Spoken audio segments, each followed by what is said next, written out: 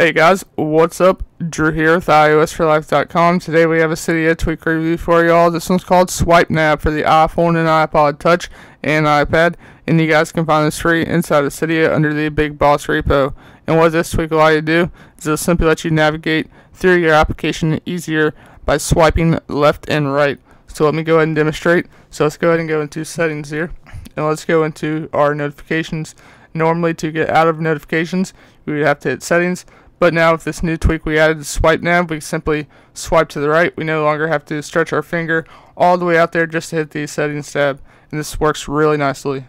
In a way, it's kind of like having multitasking gestures, but it works pretty nicely. As you guys can see, no problems. You just simply swipe to the right, and there you go. This also works in other applications, such as texting. So you're done with the tweet, you don't have to hit message, you simply just swipe to the right, and there you go. Go back to the next message. Very simple. You have Twitter as well. This works in the timeline. Just go into the tweet here, swipe to the right, don't have to hit timeline. So that's Swipenav for the iPhone and iPod Touch and iPad. So to get this, you go into Cydia.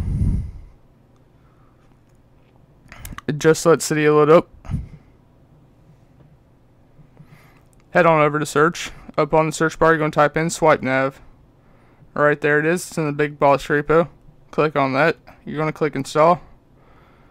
Confirm. It's going to download the package. And then it should say restart device. Click on restart device. After your device is resprung, have fun with Swipenav. And this has been Drew with iOS4life.com. Go ahead and subscribe right up there. Give this video a thumbs up. Check out our social links down below in the video description. And leave your comments and suggestions down below. And we'll catch you all next one. I'm out. Later.